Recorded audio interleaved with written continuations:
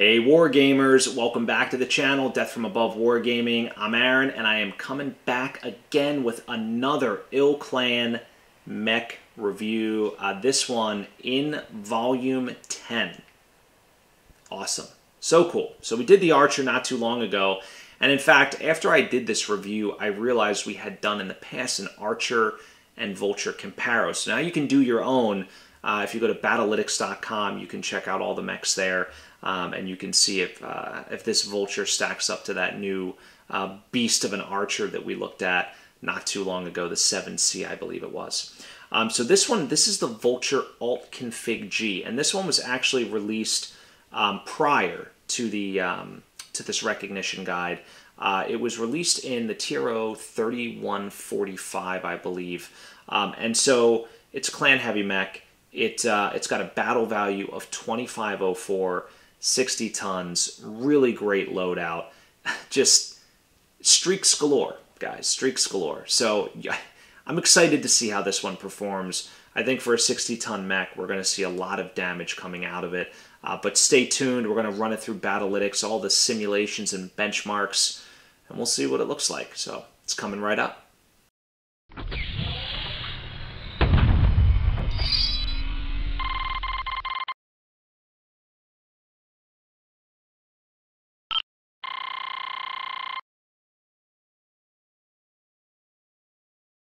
Alright, so diving into the technical overview. So again, 2504 battle value. We love the Vulture, also known as the Mad Dog. Clan Omni-Mech. Movement profile, 580. So it doesn't jump, but it's got a really great ground speed. It can get you that +2 target modifier. It has 13 double heat sinks, so total dissipation of 26.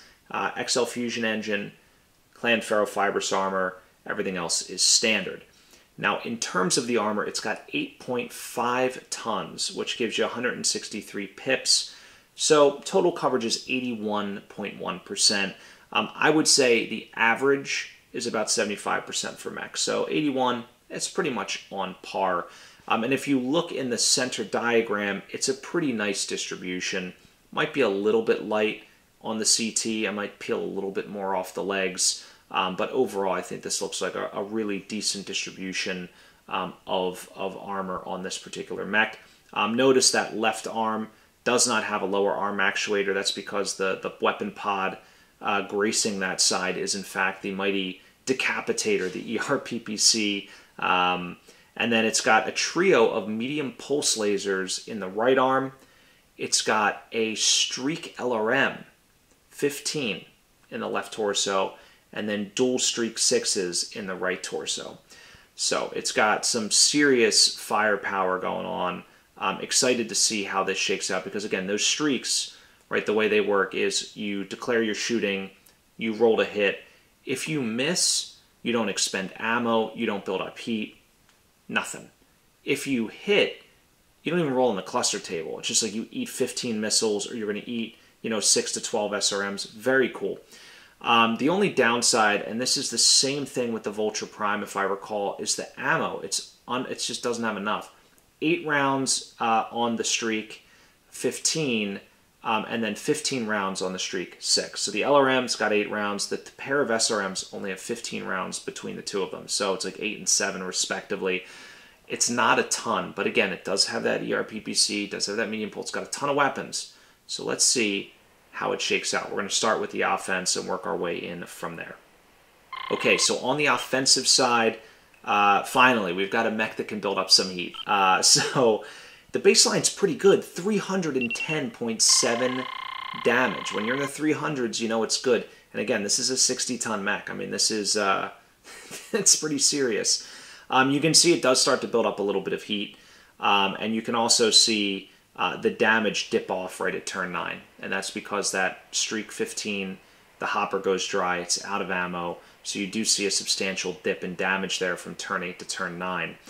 When we look at the red line benchmark, I mean, the heat is off the chart. I mean, within 2 turns, it is, well, 3 turns really, it is just at 30 points. So it is, if it wants to ride the red line, it can. And you can see, you know, there's really no damage to be gained just by doing that. However, with the right application of heat, you can squeeze about 5.8% more damage out of this thing, and it brings that optimized ACD up to 328.8. So that is a great number. And again, you know, you're using a little bit more of your weapons.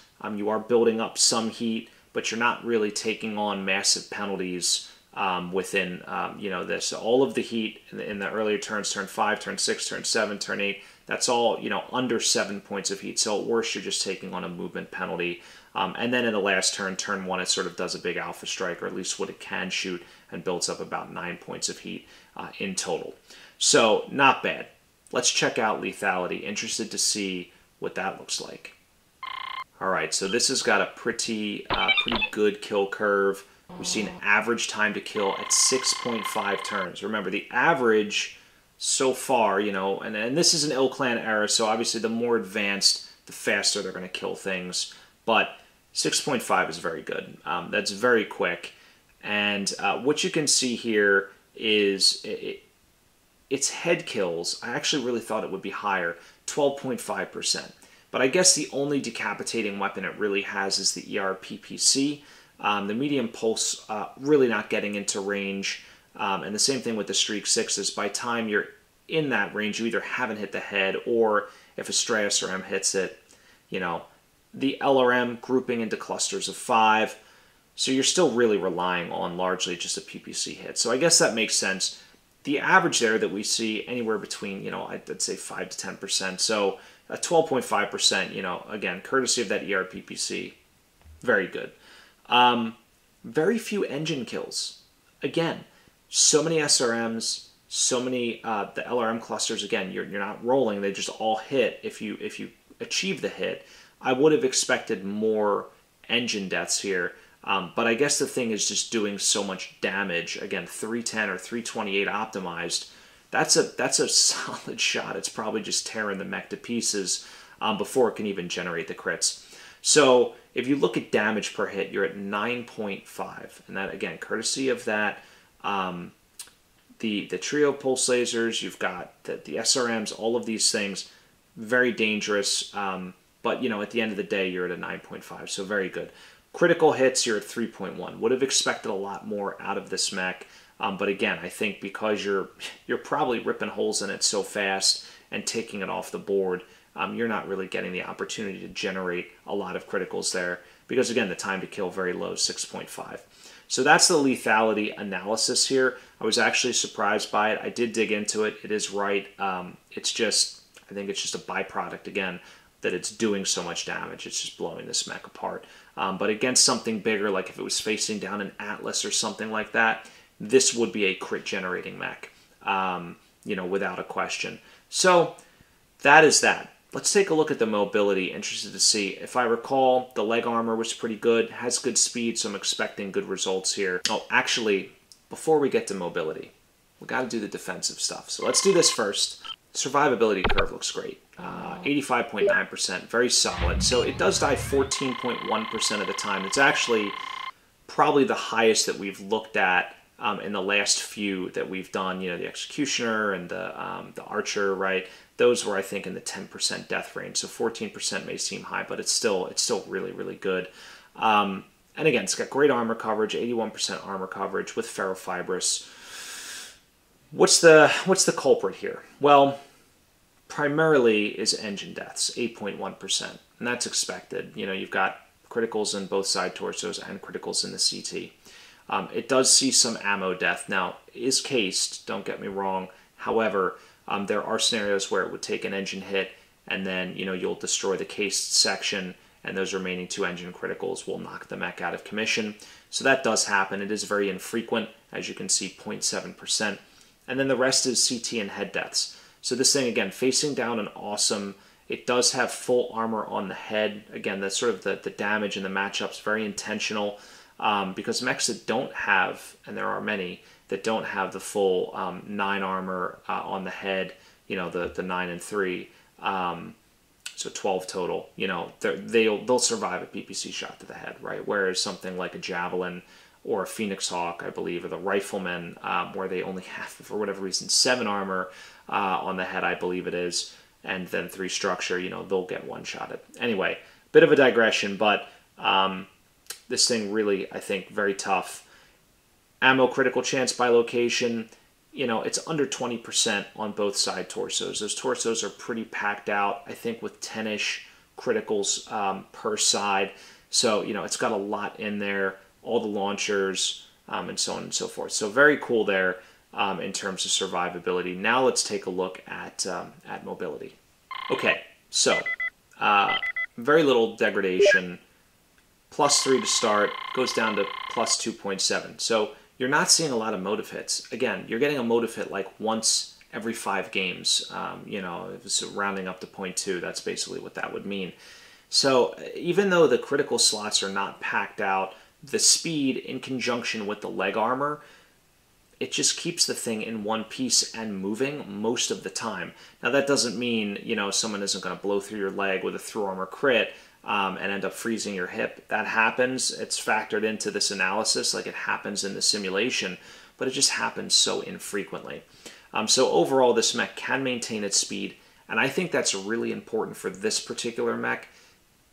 Again, the pulse lasers don't have great range. The SRMs don't have great range. The other weapons do, but you do need to get this mech in close to get that 300 mark on the ACD. So let's take a look at efficiency, and then we'll dive into threat. Okay, so here it is, the efficiency. So again, we can see that big dip when the LRM, the Streak LRM runs out of ammo, just at turn 8 there, going into turn 9. And then you can see the damage start to slowly claw its way back as those SRMs and pulse lasers move into, you know, medium and then short range respectively.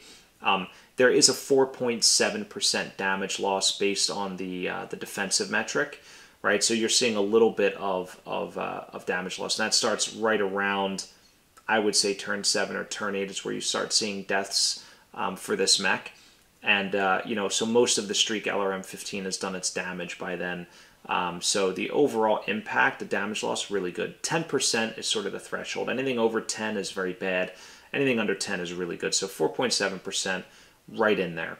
Now, in terms of efficiency, I was really happy with this. 8.94, so that is very high. And again, we talked about this with the Archer.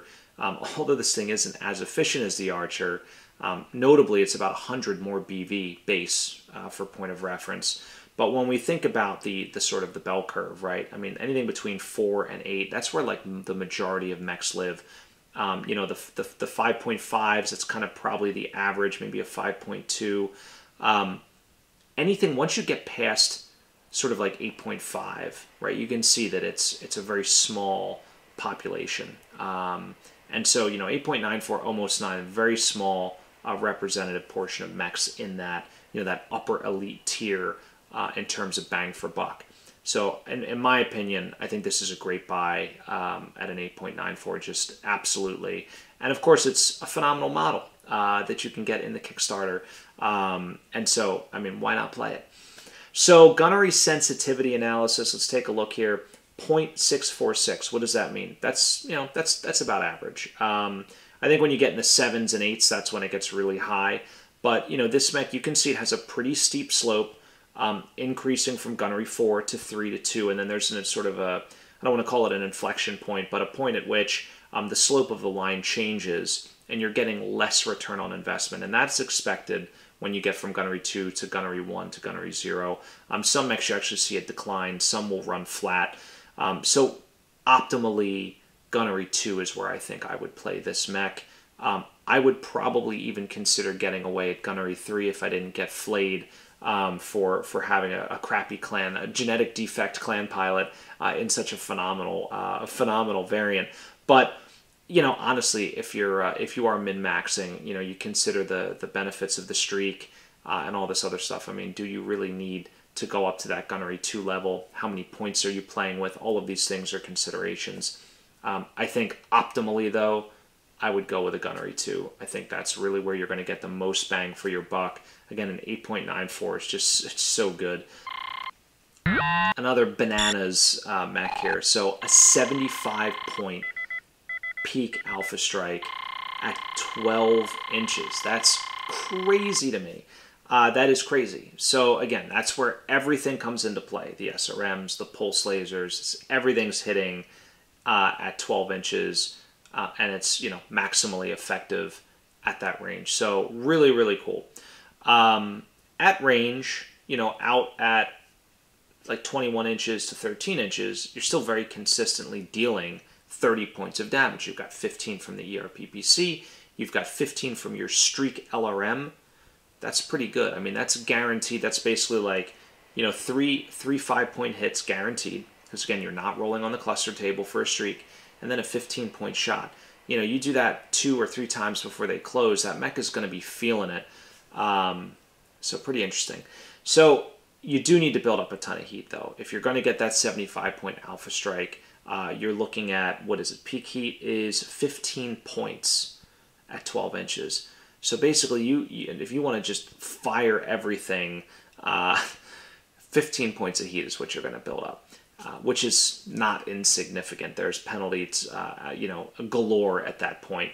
And, you know, we've talked about this in some of our past mech reviews and things like that. Once you start incurring gunnery penalties, you know, you can even just look at the gunnery sensitivity and just assume you've dropped your efficiency down by that much. Every time you take a penalty, you are making that mech less and less efficient. It's just an awful thing to deal with. Unless you can shoot and get back and cover, and that's sort of the plan, man, I mean, I really avoid those high heat penalties if I can. But if you need to finish somebody off, this thing's pretty brutal. You will see on this mech, because it can build up heat, right? It has maximum ACD, and then it has what's called zero heat ACD. So the zero heat is the white bar. That's if you build up no heat. What does your damage look like? The light red is what's your ACD if you alpha strike and fire everything, and then the dark red is like, what if it wasn't based on probability and you just maximized your damage? You know, forget the TN. What's the absolute max you can do? So when you look at these bars, what you're looking for is how close they are together. So you can see at 4 inches, right, we've got the zero heat ACD very, very close to the maximum ACD. And the max ACD is very close to the alpha strike. So what does that mean? To me, it means it's really not that worth it to build up the heat and alpha strike, because your zero heat ACD is only, I don't know, 10 points, maybe 12 points under. Actually, let me do the math here. 52 from 65, what is that? That's 13. 12 or 13. I was close. So about 12 or 13 points difference. So, you know, 12 points of damage on average, 15 points of heat. It's not a great trade-off. So I think don't get too excited and mash all the buttons and shoot everything. I think if you're patient with this mech, like we saw in the optimized damage benchmark, a little application of heat here and there, an extra pulse laser here and there, I think that's where you get your return on investment. All right, let's talk about the threat envelope. PPC, 360 degree. Basically, you know, you can flip it backwards, you can torso twist, do all sorts of cool things with it. So very cool to have that that weapon on an arm mount. And then additionally, you know, the pulse laser is doing a nice job also hitting out into that right arc. And then, of course, all the missiles just mainly hitting straight forward, right? Whichever way your torso is looking.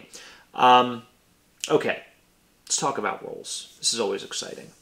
What would I do with this mech?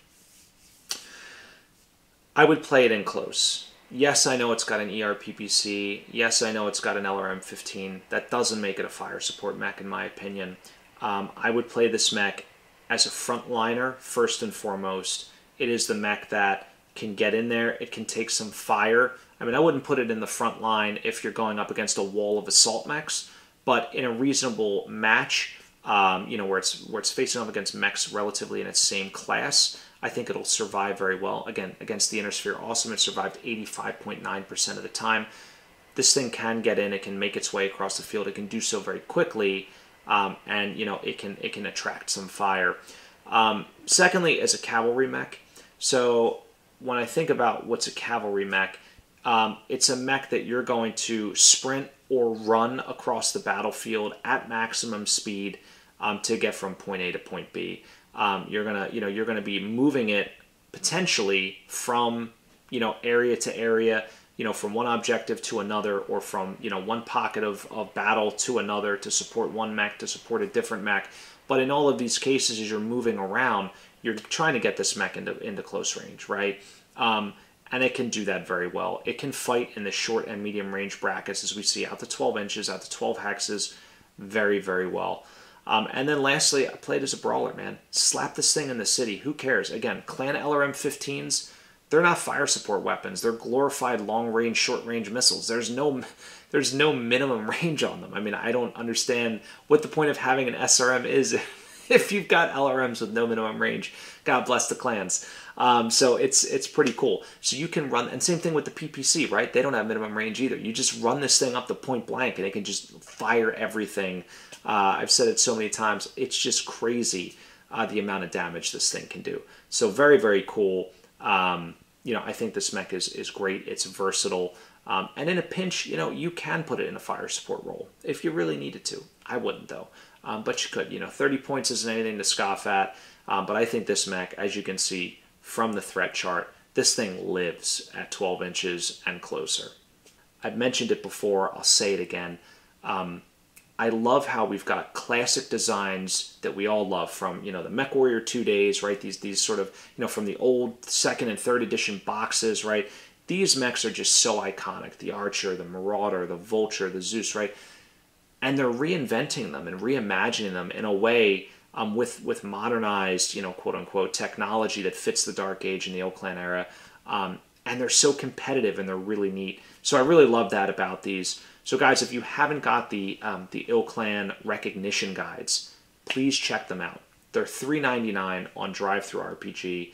They're super, super inexpensive.